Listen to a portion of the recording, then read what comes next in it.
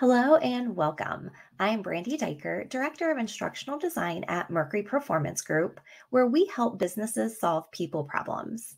Today, I'm going to share 3 ways you can use ChatGPT to lock in learning. Before we begin, I want to take a look at Bloom's taxonomy so I can explain where these learning tools are going to fall. So, the first tool falls within the remember and understand categories.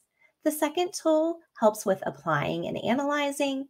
And the third tool, which really helps participants move closer to synthesis, falls in evaluate and create. So, let me go ahead and show my screen and jump into ChatGPT. Okay, so once you log in and access ChatGPT, you'll want to upload the document that you're going to be using as your source content for the learning tools. So you click the paperclip icon and then choose your document. Today I'm using the FACT model, which is a facilitation and content course that we offer. Once the document is done uploading, the icon updates to the document picture. So next you'll want to input your prompt. I'm going to go ahead and copy and paste our first prompt. This is for a multiple choice question. So the prompts will be included in our video summary after it's published on YouTube. Some things I want to include about the prompt are how specific it is. First off, I'm telling it to use the FACT model PDF, which is the document that I've uploaded. The next is that I want it to develop 3 knowledge check questions. I often use or request more than what I need so that once it provides its responses, I can pick and choose the best elements of each. And then I also tell it what I'm expecting. So I want it to include 3 distractors and the answer. I use please and thanks and great and things like that in my prompts. It's not necessary, but it's just kind of a habit for me. So that's what I do.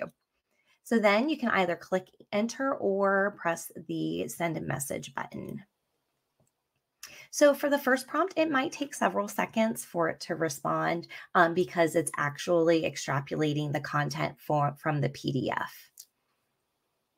Okay, and then it tells us based on the FACT model document, here are 3 knowledge check questions, including the distractors and correct answer that we requested. Okay, and also it gives a variety of where the correct answers are located, which is nice. Of course, you can always mix those up on your own. And typically, I would also be asking for it to do this for each module, but just to be sensitive of the time that we have together, I limited it to just the 3 questions. So there, we've got our 3 multiple choice questions. We've got 4 answers, 3 distractors, and 1 correct answer. So next, we're going to jump to some true-false questions. So again, I'm just copying and pasting the prompt, asking it to please provide 3 true-false questions and answers, including explanations for the false answers. So, we always need to explain why the answer is correct or incorrect. So this gives us that feedback to provide the learners. And you see, it's doing exactly what we requested it to. So for each answer, it's giving us the explanation.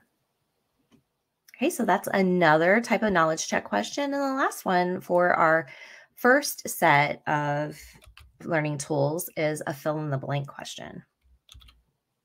So here, please provide 3 fill in the blank statements, including 3 distractors and an answer.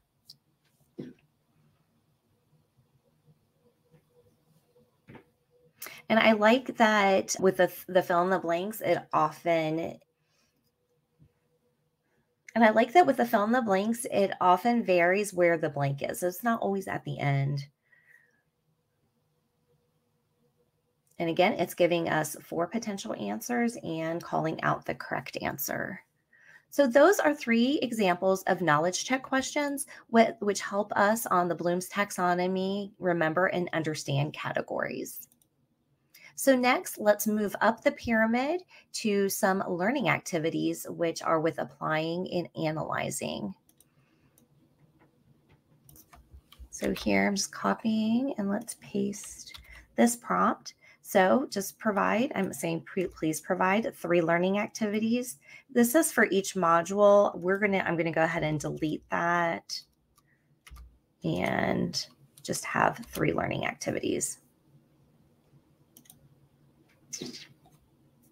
Sometimes you will get errors. You click regenerate. I found that most often it will just automatically regenerate.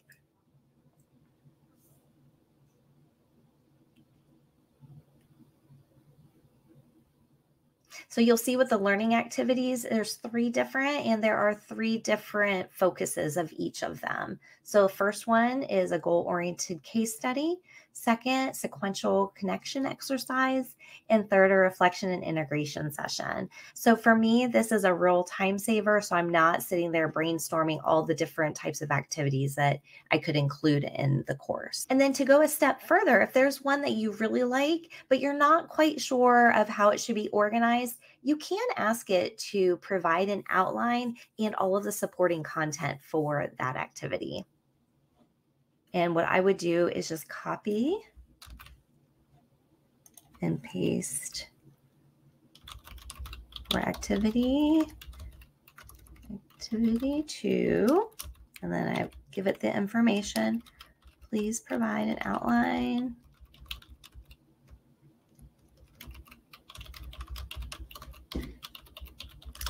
and supporting content.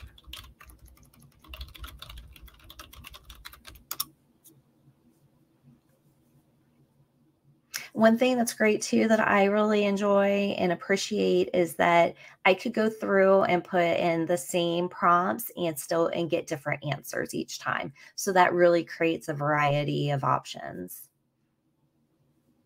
So here we go. I do find often when I ask for an outline of content, the durations are much longer than what I'm looking for. And so that just takes a little drilling down in the prompts that we use. Okay. So that is an example of how you can ask for learning activities. So let's go ahead and move up to evaluating and creating, which helps us with synthesis. So I'm going to copy and paste the prompt for our case studies.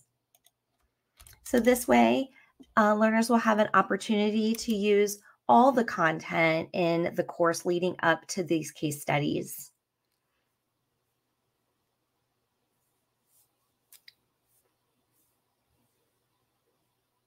And I love how it's broken down by scenario, task, and supporting content.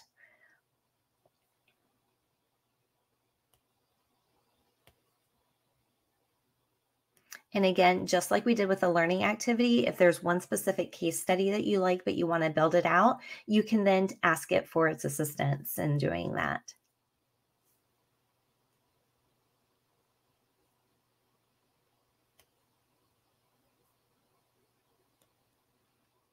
So ChatGPT is super helpful in our speed to market and the details that we include in our different activities. So that's our 3 tools for today. I really hope that you've learned something new and that you're able to use it. So if you could give us a like and subscribe so that you can receive notifications of new videos. Thanks and have a great day.